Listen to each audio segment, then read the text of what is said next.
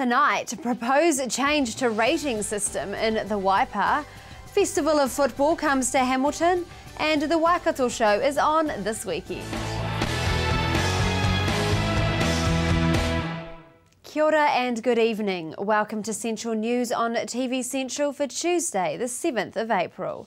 I'm Amanda Harper. In today's news, at the age of 16, Taylor Moffat is one of the youngest members of the Scholars Pro Musica Chamber Choir, but that certainly doesn't faze him. In fact, he's relishing the opportunity to perform with a hugely regarded choir and to be rubbing shoulders with singers who have decades of experience under their belts. This year, the Papamoa College student won a scholarship with Chamber Choir, who performs choral period works with a particular focus on the Baroque period. For his scholarship, Taylor receives regular vocal tuition, full membership to the choir and $1,000 to put into his back pocket. Taylor says he loves it and he can feel his musical abilities improving quickly and already. Learning Area Music Coordinator Katrina Wickham says he was really thrown in the deep end on his first day. Farmers and other landowners in the Waipa River catchment are being encouraged to attend a field day to hear ideas for managing their properties in an environmentally sustainable way. Information on sources of funding to support environmental initiatives will also be available at the event hosted by the Waikato Regional Council and Dairy NZ.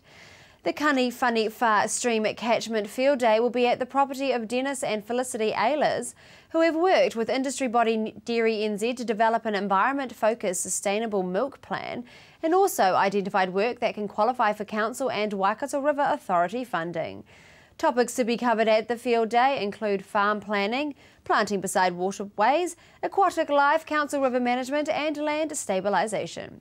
Council Sustainable Agricultural Advisor John Vosper says reducing soil loss is particularly important in the Waipa catchment as this contributes to a high sediment load in streams and the Waipa River. He says the sediment reduces water clarity and can harm aquatic life. The Waipa River's major issue is poor clarity caused by sediment and is also the biggest contributor of sediment for the lower Waikato River. The field day at the Ehlers Farm will be on Tuesday the 21st of April. Contact the Regional Council for more information. Waipa District Council are proposing a change to their rating system in order to balance out rate payments between property owners. Mayor Jim Milcrease says there is a situation in Waipa where owners of multiple dwellings on a single property are paying the same amount as a property owner with only one dwelling. He says that they are trying to balance this out.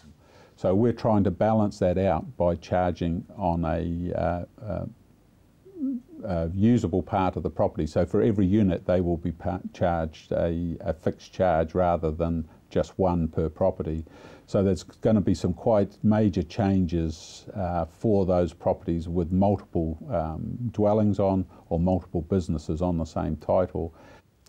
Jim says this is outlined in the long-term plan consultation document and he urges people who will be affected by these changes to read and submit feedback.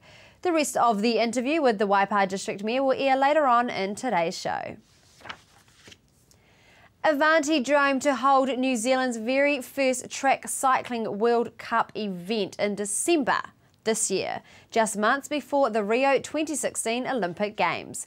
The event will welcome over 1,000 competitors, team staff and supporters from over 40 countries to the Waikato region.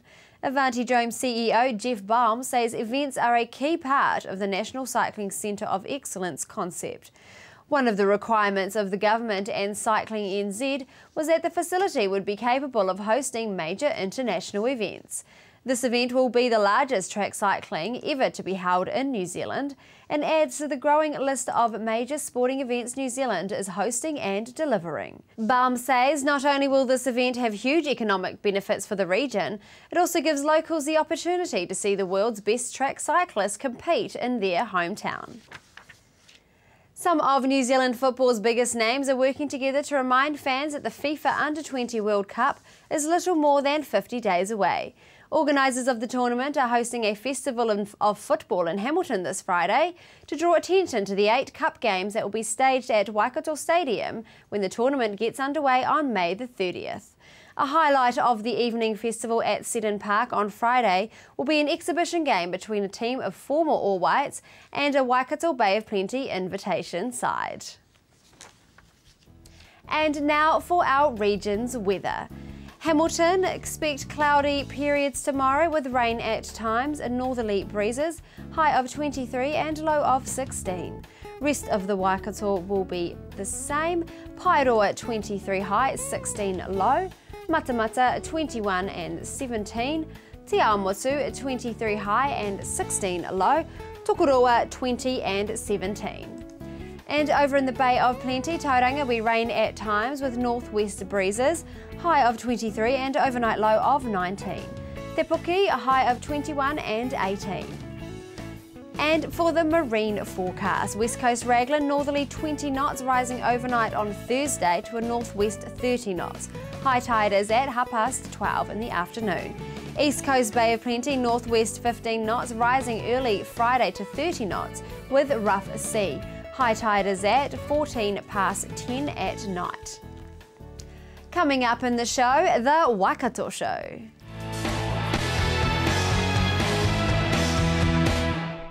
Welcome back to Central News. Each year the public from around the region and Hamilton City join together to enjoy the new Waikato Show. Rachel Sutton talks to event organiser Karina Dooley to find out what we can expect from this year's show. Farmyard is such a cool space. We've got kuni pigs, we've got donkeys, we've got turkeys, we've got chickens, we've got ducks, we've got bunnies, everything. Can you tell us about the live entertainment stage for this year? So there's a range of local acts, but we also have Waikato Idol, so people can register on our website and enter a singing competition. And then on Friday night, we've got Undercover, which is a dance party to tie in with Carnival. Yeah, cool stuff. And you have a certain life-size game. I do have a life-size game. We're going to do real-life foosball.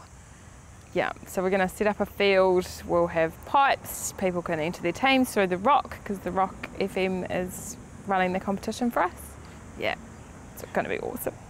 Now, another type of entertainment you have is a Victorian Games and Battle. What does this involve? So the children's battle is all about paper, swords and flower bombs, and just groups of kids, old, young, just going at it. It's amazing. And for this year we can take advantage of a range of different talks on all topics. Yeah, so the Enviro Expo and the Lifestyle Expo share a hall, and in that hall they'll be doing talks about bats in the Waikato, worms for the garden, and how to build a fence. You have the carnival on Friday night. What rides are there going to be? We have the carnival all weekend, but we have late night on Friday. And so they will have all the standard stuff. They'll have the dodgems, they'll have the carousel, they'll have the carnival games that you can play to win prizes. Yeah, the screen machine's always pretty popular. Not for me, but it's popular. For tickets and information, where do we go? So the information's all on our website, which is waikatoshow.co.nz. Tickets you can buy on the day, just come down to the gate. Yeah, $5 a person, under 5s are free. It's really affordable for families. You have some amazing food for us this year. What have we got? So we've got the hot dogs and the chips in the carnival space. We've got all of the amazing food in the cultural village. And we also have Stella Cafe, who've got a really amazing lineup of food as well for everyone. And what are some of the challenges that you face yourself as an event organiser as part of the Waikato Show? Not challenges. I just really like the networking. I like connecting with all the different groups. I like the variety and I like the diversity, and in that sometimes there's conflict, but most of the time it's amazing. Yeah, I really enjoy it. And how long has the show been running for now? This is our 4th Waikato show. It's run by the Winter Show Association, which is over 100 years old, but we changed direction and this is the 4th one that we've done. Yeah, it's cool. It's on this weekend. Don't miss out on what's sure to be a great event. Up next we have Waipa Mayor, who reveals to me the proposed rate changes for the Waipa district and who these changes might affect. not in terms of averages, but that's a very simplistic answer. Council's looking at spending over the 10-year period about $1 billion. It's very close to that, $970 million over that 10-year period. So significant increases in, significant expenditure. And of that, we will be needing to generate about another about $93 million worth of loans to pay for those capital works. So they obviously have to be paid for. But in effect, all of the loans, or a large proportion of the loans that are paid for sewage and water treatment upgrades, for example, are funded by depreciation, and they're already factored in. So despite the fact that we will be spending in the order of $1 billion, as I say, over the next 10 years, that is working out to be an average rate increase of about 2.3% per annum. So that's well within, I suppose, an acceptable level, an affordable level of increase. So the 2.3%, as I say, is an average. It impacts different people in different ways. So certainly there will be some people getting higher than that, but others will obviously get less. Mm-hmm. Now, I understand the Waipa District Council is proposing some changes to the rating system. Yeah. What are these changes? Well, that's all part of it, and I suppose that's the area where it's quite complicated, but effectively where our rates are calculated partly on capital value and partly on fixed charges, we have a situation in Waipa where a number of properties where there are multiple units on them, whether that's residential units, blocks of flats, retirement complexes, and say farms with 3 or 4 houses on them, or commercial properties, are only paying a fixed charge of $1,100, and that's the same as a residential property. Now, if you have a multiple unit development and say 3 flats on a section, they would only be paying $360 in round figures per unit, and getting the same services as people living on their own in a property next door, probably earning the same amount of income. So we're trying to balance that out by charging on a usable part of the property. So for every unit they will be charged a fixed charge rather than just one per property. So there's going to be some quite major changes for those properties with multiple dwellings on, or multiple businesses on the same title.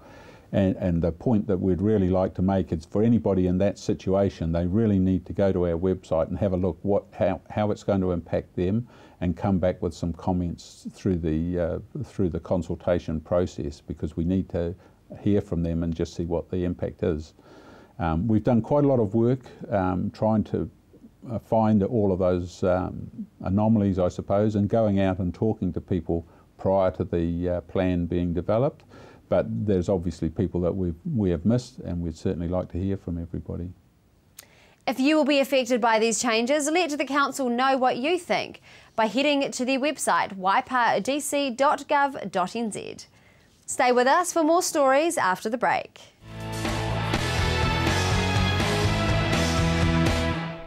Welcome back to Central News. Glaucoma is the #1 preventable cause of blindness in New Zealand. Blindness from glaucoma can be prevented by early detection. Rachel Sutton chats to Dr. Sam Kane from Glaucoma New Zealand about the risks and preventions that you can take. We focus on a few main areas. Pretty key for us is public awareness of glaucoma, support for people with glaucoma. We also facilitate research into glaucoma in New Zealand, and we have a fairly active professional development program. How long has the organisation been running for? The organisation was started in 2002, so we've been going for over a decade now. What are your main objectives as an organisation? We have really one main objective. We want to eliminate blindness from glaucoma in New Zealand. It's a pretty ambitious goal, but you've got to shoot for the stars, I think. Do you have a key message? The main thing we want to get across to the general public is the importance of getting checked. if you see your optometrist or your ophthalmologist and just get a check for glaucoma, because early detection and treatment is the best way of preventing blindness. And what do we do to prevent us from getting glaucoma? Well, for most people, there's nothing you can do to prevent the glaucoma itself, but you can prevent all the problems of glaucoma, which is the blindness. There are a few types of glaucoma where prevention is possible. If you've had a nasty injury to your eye, then you could have avoided that by wearing eye protection. There is a small number of people who can have a laser procedure to prevent a certain type of glaucoma. But for everyone else, and it's the vast majority of people with glaucoma, the prevention is not at the moment possible. So early detection and treatment is what we're after. And what can we do to prevent us from getting glaucoma? Family history is a really important risk factor.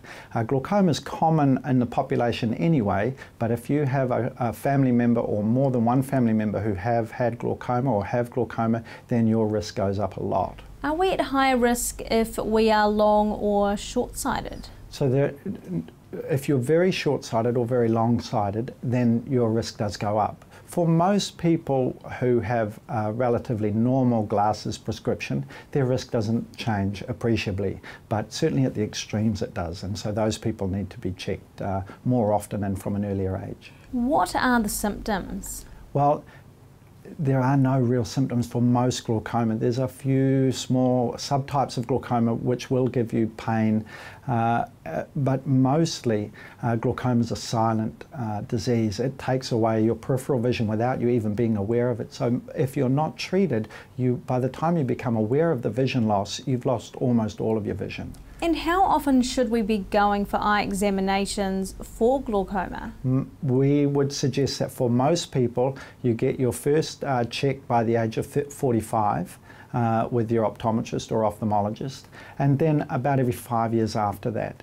Now that changes if you have a risk increase. So if you have a family member, if you've had an eye injury, if you're one of those people we talked about that have very long or very short sight, then you should start your checks earlier, and your optometrist or ophthalmologist will want to check you more frequently. But as a general rule, by age 45 and then every 5 years after that. You have a professional program that you offer. Can you tell us about that? So that's an effort to help with the diagnosis and management of glaucoma in the community, because there's a lot of people who are involved with it, particularly our optometry colleagues.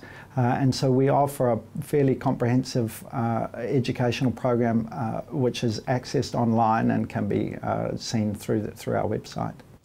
For more information on glaucoma and to donate, head to glaucoma.org.nz. In our last story for the night, Butterflies of the Night is a theatrical extravaganza, bringing to life exquisite vintage garments and their stories from the past. Reporter Rachel Sutton chats to producer and creative director Judith Bell ahead of the show. As a child, I was always theatrical. I put theatre into everything that I did, naturally. And I had a musical background, and I used to put on skits and plays, even at a sports event. I'd put some theatre into it. And this followed on when I was school teaching. And then I had a little rest from all of this when I joined my husband in the industrial sector for our business. But at the age of 40, I guess, and probably a little bit older, but in 2005 I was the first model out in the Tarnished Frocks and Divas show. And in those days, that show called upon local women to supply their vintage clothing, and I'd always collected vintage clothing. I bought my first vintage hat when I was 11, my first pair of gloves when I was 14, and was addicted from there on in. So I have, you know, for all of my life I've collected treasures. And so after my modelling in Tarnished Frocks and Divas, I became the creative director and costume director and script writer, along with my husband also, who helps me write scripts. And from there on, I decided to create my own show, Butterflies of the Night. So because of the encouragement that I received in my work with Tarnished Frocks and Divas, I felt that I wanted to premiere it here in Tauranga, before taking it to other centres and regions. Now, you've formed a company called Threads and Theatre. Can you tell us a little bit about that? Fabulous Threads and Theatre personifies what I'm doing here, which is integrating fabulous threads, like this beautiful 1920s beading, with theatre.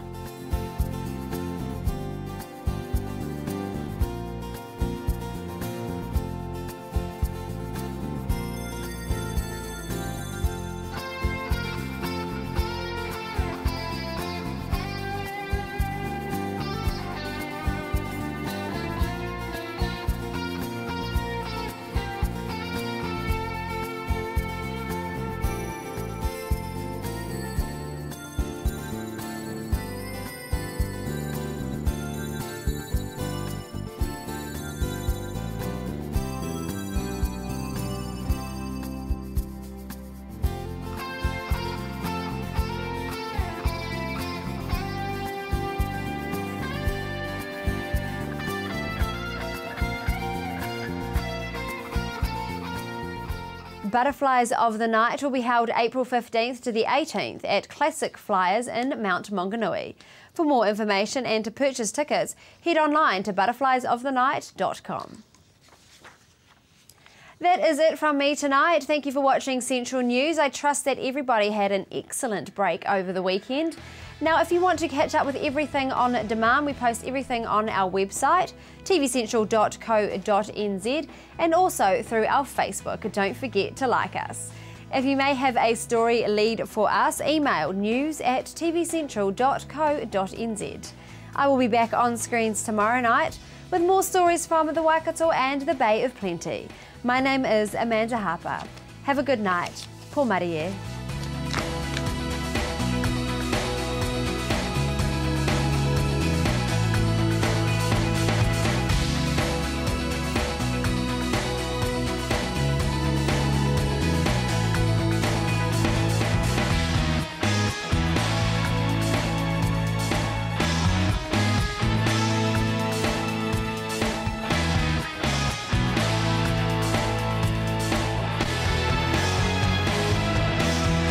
This has been an Alpha Media production, a division of Television Media Group.